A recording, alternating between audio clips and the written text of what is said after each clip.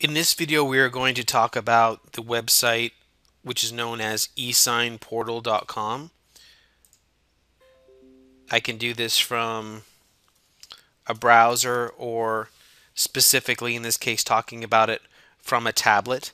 So let's just pretend that we're looking at a tablet right now. I'm filming my desktop, but we would have a tablet where you would have, again, eSignPortal.SiteLink.com. You could save this as a link.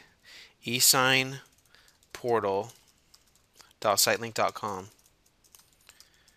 Save that. It's not an app, it's a website, so if you're on any type of tablet, you can save a link as a shortcut, as an icon on your tablet, which looks like an app that you'll touch when you're ready to process the e-sign.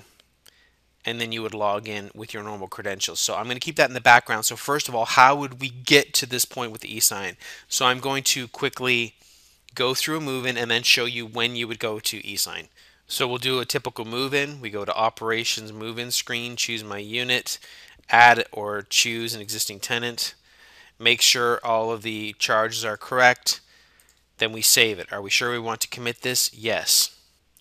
It comes up at this point for us to process eSign from the desktop, but in this particular example, in this case we're not. We're going to go to our tablet. So I'm going to click Finish Without Processing eSign. Of course, if you want to take a payment at this point too, but I'm not processing eSign at this point. I'm not doing it for my desktop.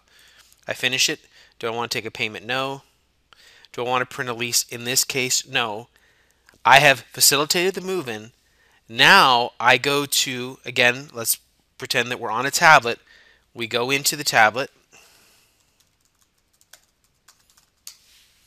All right.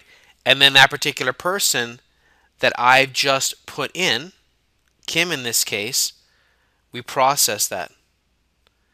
And then we process our lease. Just like we were doing it, the e-sign from our desktop is going to pop up on the tablet, show the lease, and we can have the person sign with their finger. The point is, you're doing your move-in like normal, but then go to the eSignPortal.SiteLink.com, hand them the tablet so they can actually sign it with their finger, and you can have the signed lease.